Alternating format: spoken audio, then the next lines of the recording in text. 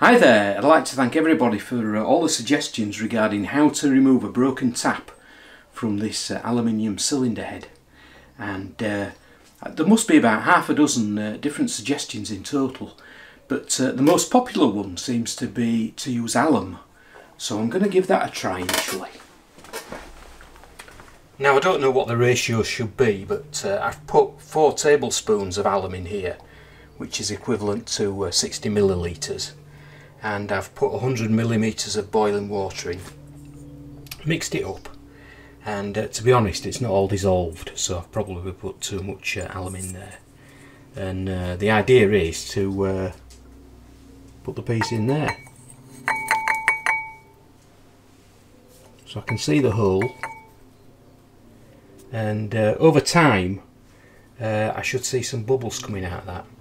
But the idea is to keep it warm. Now it's really nice and sunny outside, so I'll move it onto the table outside and put a glass cover on it, and that should keep it warm in the sunshine. So I've put it on this piece of black plastic to absorb some heat, and also put this glass cover on, again hopefully to absorb some heat, so fingers crossed that'll keep the liquid sort of fairly warm.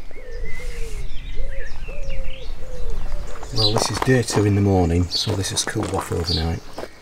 And there's still a lot of alum in here, and dissolved, so I'm going to put another 100 millilitres of nearly boiling water in it. Try and mix that up.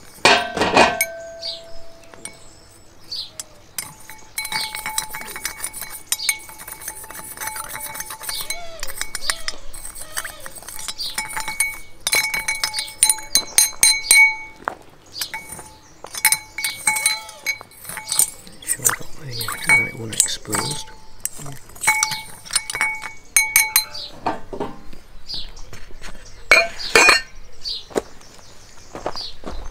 Well, this is mid-afternoon on day 2, and there are some small bubbles coming out of the hole occasionally.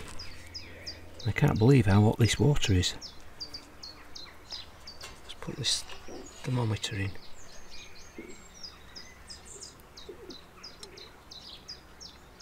44 degrees C.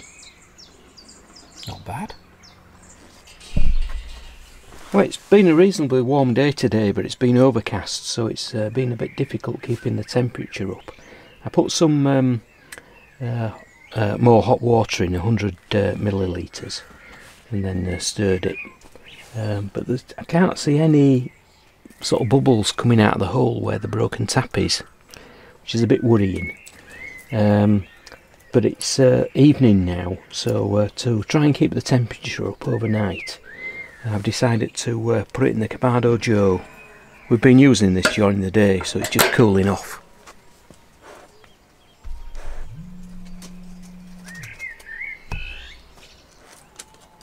So fingers crossed that'll help the process. Well, this is day 4, and the alum doesn't seem to have had any effect on this broken tap in there. It has dulled the aluminium though, which is a bit of a shame. So if this process does work, I think I'm going to have to do the same thing on the other cylinder head, so they match colour wise.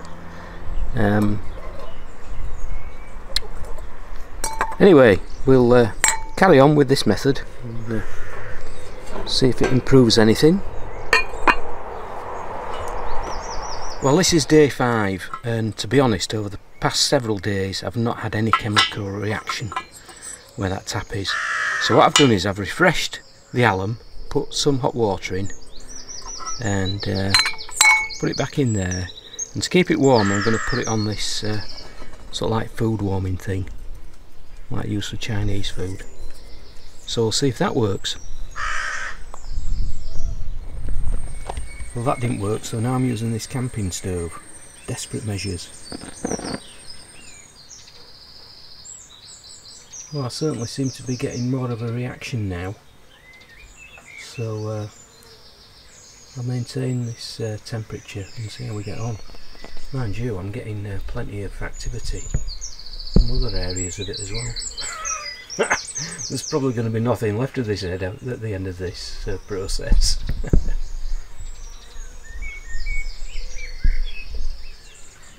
Well, I've upped the heat to just below boiling point, and you can see there the regular bubbles now coming out of the hole where the broken tap is.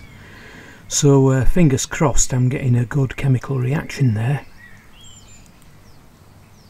Well, this has been in the alum boiling for a day, and the tap is still in there, but some of you have mentioned using the old tap and putting some needles or something like that and a collar on it so you can get the needles down the side of the broken tap. So that's what I'm going to try and do now.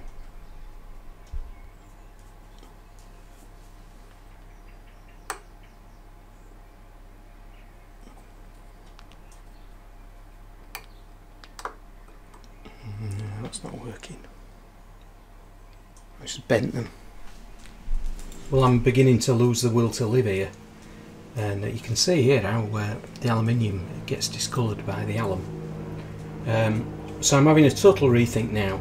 And I think what I'm going to do is I'm going to try and use my CNC engraver to get that out. Well, the CNC idea hit the buffer straight away because I can't actually get the height on the spindle. So I might have a go at putting it on the rotary table and milling that. Okay, so I centred the rotary table on the mill, then I put the part in on this vise and centred on the hole. It's got the broken tap in. Then I offset the y-axis by about 1.7mm. So now I'm just going to drill to a depth of around about only 1/10 at a time. It's a very fine drill, but 2 float end mill is this, it's 1.5mm. So I need to take it easy.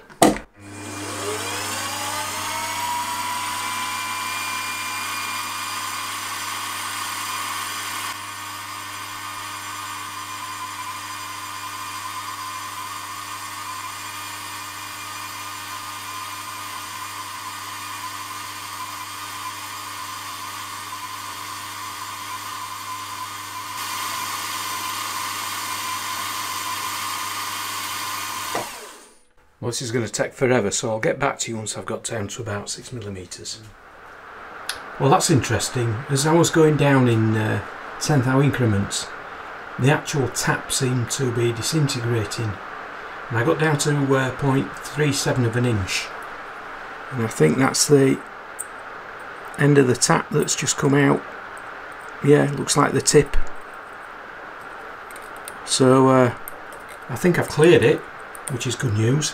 So I think what I need to do now is to set it back up in the vise and re-drill this, drill it bigger, and then I can plug it, and then I can drill and tap the proper hole.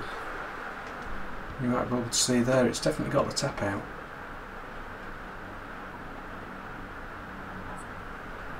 So now I'm going to open it up with this 8mm end mill to a depth of 0.4 of an inch.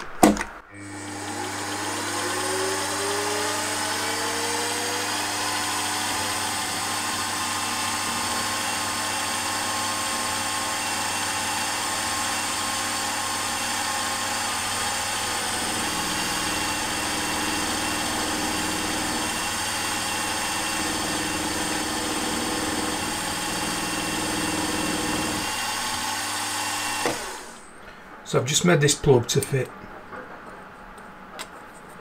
So what I'll do is I'll use some Loctite 638, then I'll mill it correctly, and then I'll drill and tap it. But I'll do all that off camera. Well, I think I got there in the end. That's the freshly tapped hole, and I did nearly goof up again.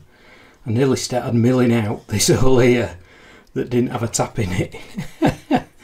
But anyway, I realised after going to a depth of about 10 thou. But yeah, I mean, it's come out really well as that. Happy with that. The only sort of disappointing thing is the alum. It does actually have a bit of a dulling effect on the aluminium, so it doesn't exactly match the other piece. But I guess over time the other piece will tarnish anyway.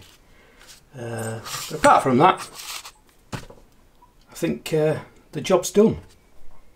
Well, that was a bit of a tedious process, and it wasn't until I think day 5 that, after comments from Earl and Colin, you really need to get this alum just under boiling point for it to work properly. And I had it sort of under boiling point for about a day, and I just got sort of a little bit deluded really, and I decided to order some more aluminium. I was going to make another head, and then I decided to have a go at cutting around the circumference, which did work. And I have sort of come to the conclusion that the alum did work quite effectively in a way, because I think it actually broke down the strength of the tap. So when I went round the circumference, the tap just sort of seemed to break up. I think without treating it with alum, I'd have had a bit of a problem there getting that tap out. And I guess over time, if you sort of like, you know, put the days in and the effort in, alum will probably just you know, work without having to do the milling that I did. But anyway, I got there in the end. I hope the video's of use to some of you, and I hope to see you later.